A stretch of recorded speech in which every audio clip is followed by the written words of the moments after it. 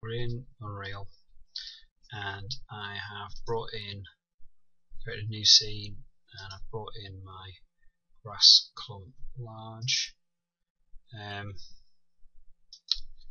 You're importing something like this.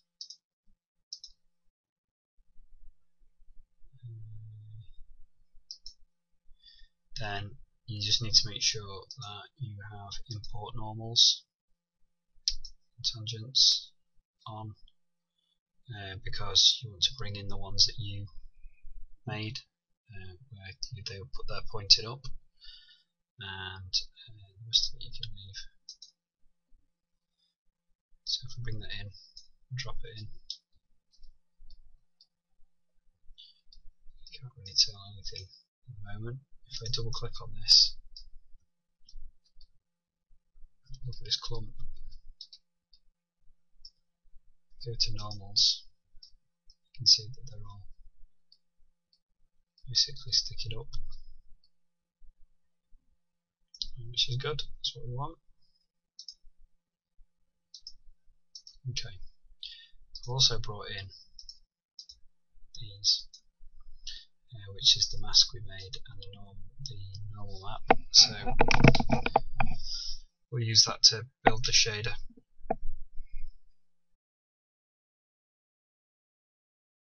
I've applied a basic grass material to the surface.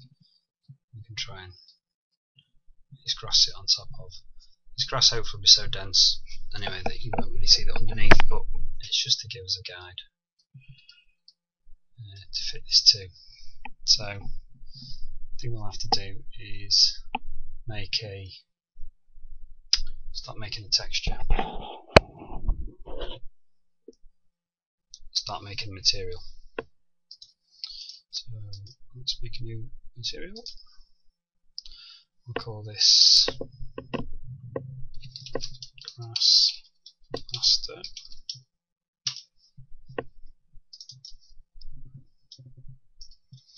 So I'm just going to load in. So the grass mask we've brought in, I'm just going to double check it's a mask. I doubt it will be. No, it won't be. So we need to set this to a mask. Hit save. And that'll basically make it linear. So sRGB switched off,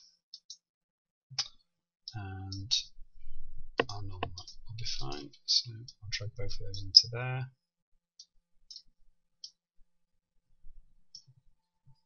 And I'm going to need a bit of space, I think. So let's put that in.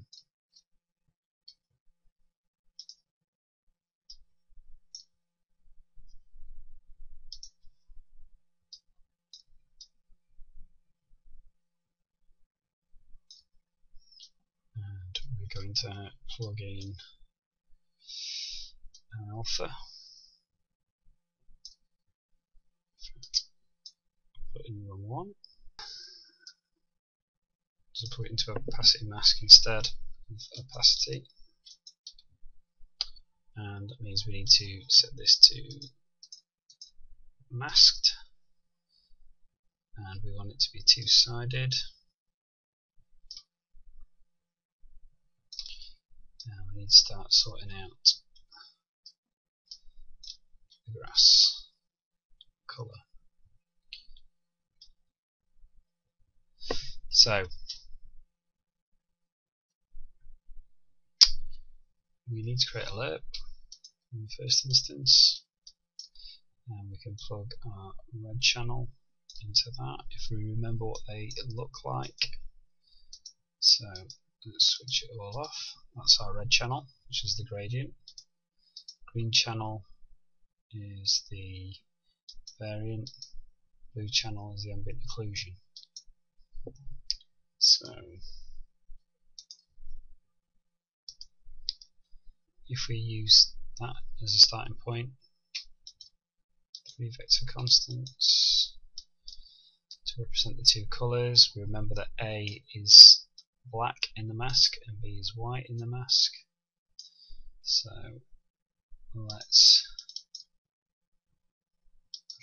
let's convert this to a parameter right now, and we'll call this base color.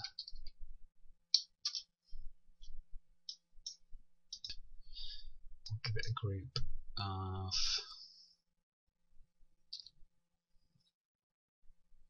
call it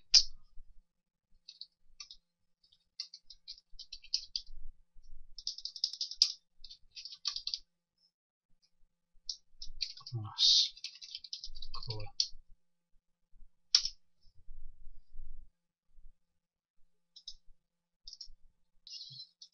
Convert this to a parameter, and we'll call this base tint, and we'll put it in grass color as well.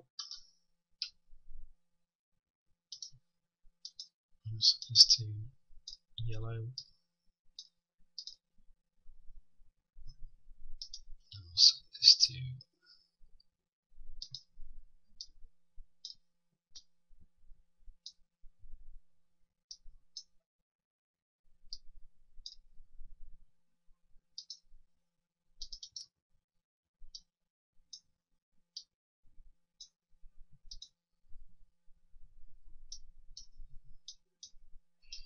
in our first pass. We're using our gradient to create essentially grass.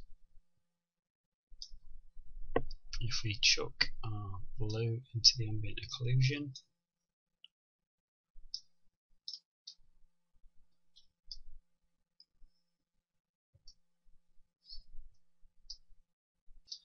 let's add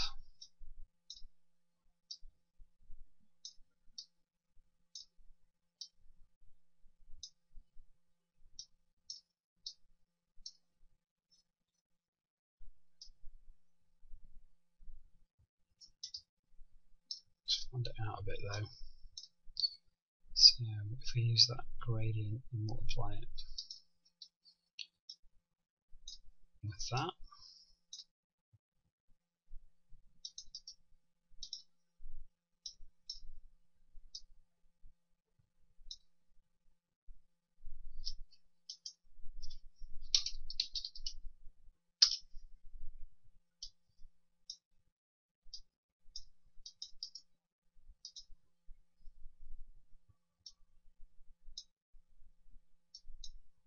that's more like it.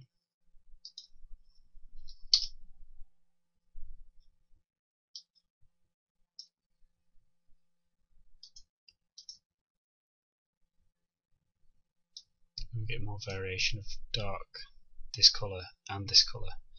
So what we're doing there is we have our two colours, our base colour and our base tint, and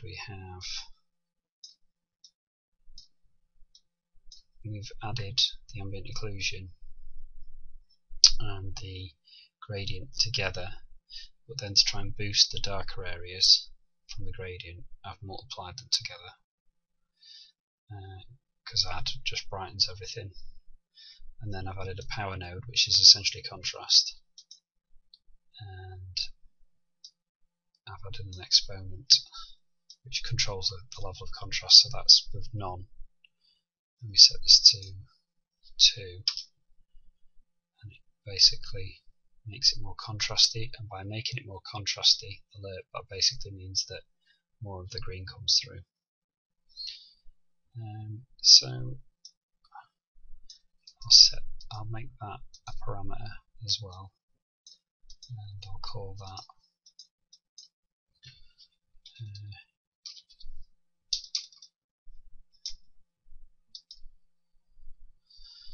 base contrast, and I'll put that in the same place under grass colour.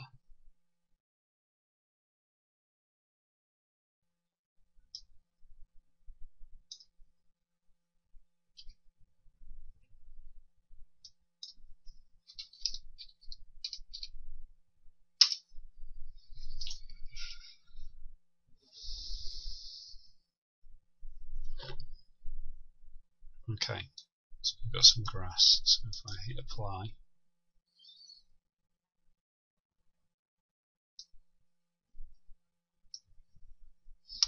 and we take our material, find our grass, and we apply some material to it.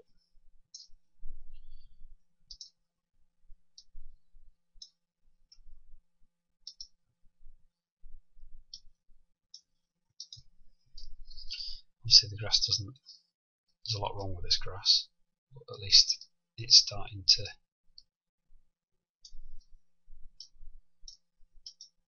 work.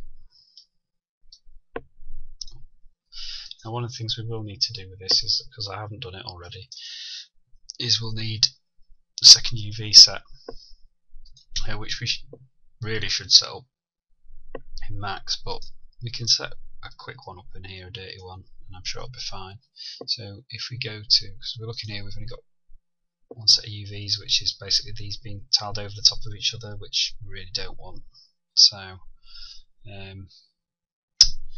let's go to generate unique UVs. We'll use UV channel 1, create new, hit apply, and now if we go to UV channel 1, everything's laid out from 0 to 1, so that should be fine. Hit save. That's a good job, well done.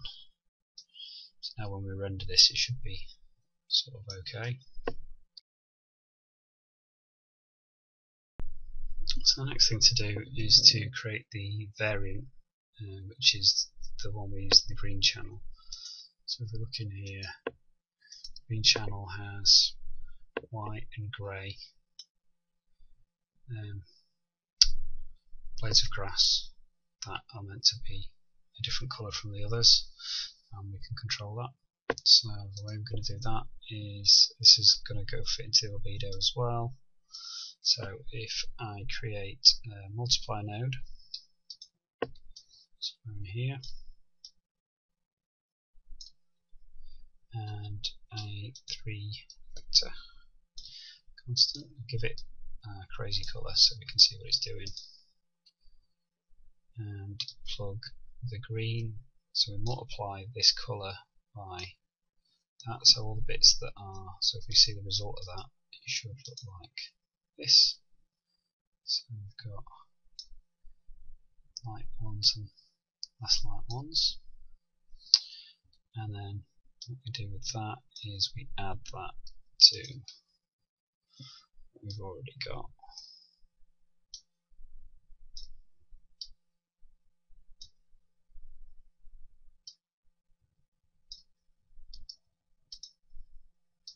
So we've got something like that. Add that to our shader,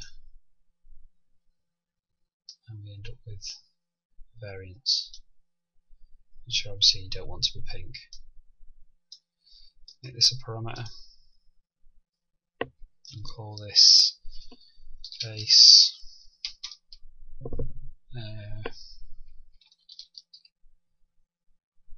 vary tint.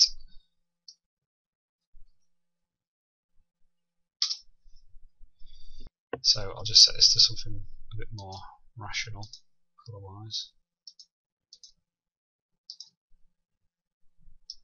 And there we go.